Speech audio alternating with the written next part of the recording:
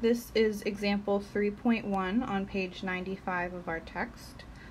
Here we're going to be looking at comparing an empirical versus a molecular formula. So your textbook defines an empirical formula as basically giving the relative number of atoms in each compound, of each element in your compound.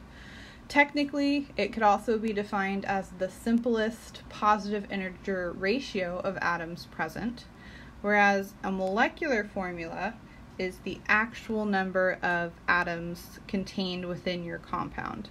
So sometimes these two types of formulas are the same, and sometimes they're different. It just depends if you could basically reduce the molecular formula any further to smaller, simpler numbers.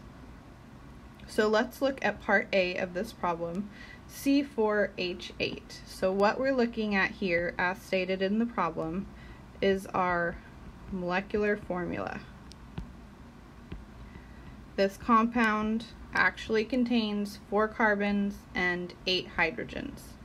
If we look at this again, we can see that 4 and 8, they're both technically divisible by 4.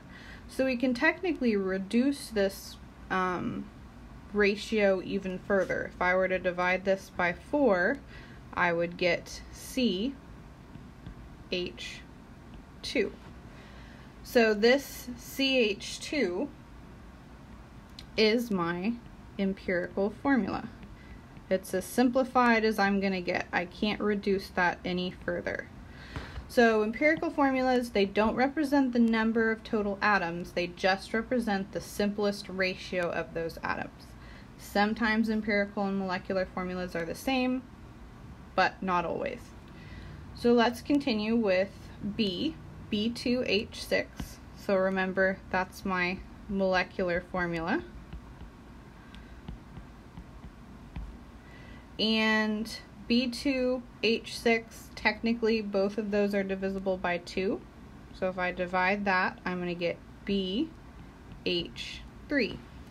And that's been reduced as far as it can. So this is my empirical formula.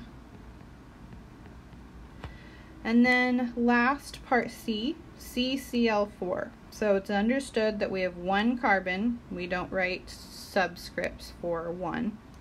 And we have 4 chlorine atoms.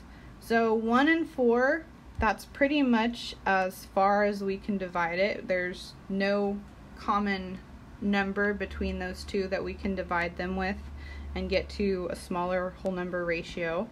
So this is the molecular formula, and it's also the empirical formula because it's already been reduced as far as it can be.